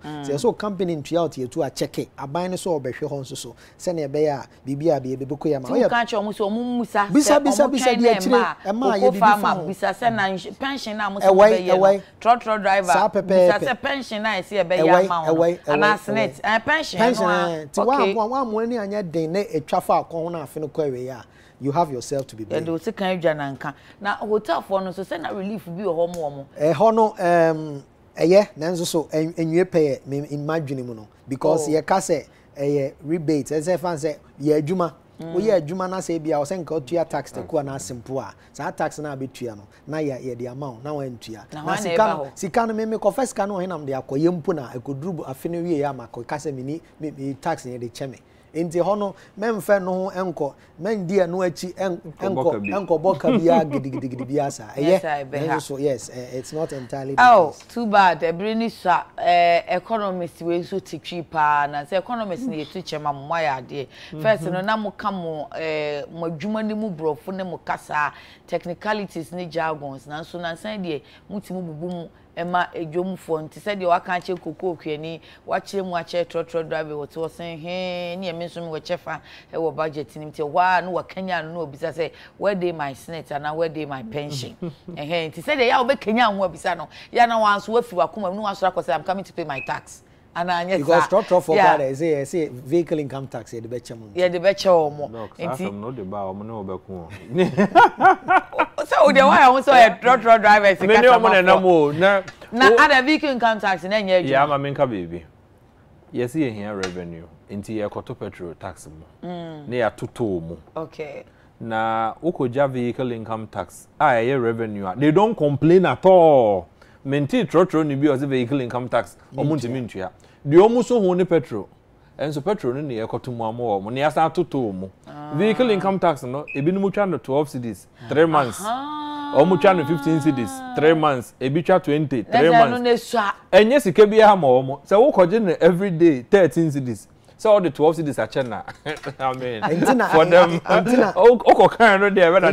entina me dream say enioma there are a lot of contradictions kakra bi because I would dream say bia vehicle income tax for me ma mo say na bi o madwuma bitimi akompon etumpon na at the same time to omo petrol mu any to mu ni ade a prices still will go up into inflation target you may miss it with deficit target you will miss it enti say so papa I say mature 10 cedis but major 20 cedis kind of but omafo me dem so nkra me kom mu me free economists ni so omo ma chirechire mu say weekdays no ana say free juada ne ba na amanyofo ne ba na omo abeka enti mu omo party no na mo di mu party fo na chi na omo so de say ye de ni party ye tie de eja omo di mu ma betimi a chirechire mu na nwoma di efu so aba be chirechire mu enti we de mo sempa o ana ye nyina yesempa ye that Dr. Richmond Kwame Frimpong wase say wode ni Friday anopai ebre no ebi fam ye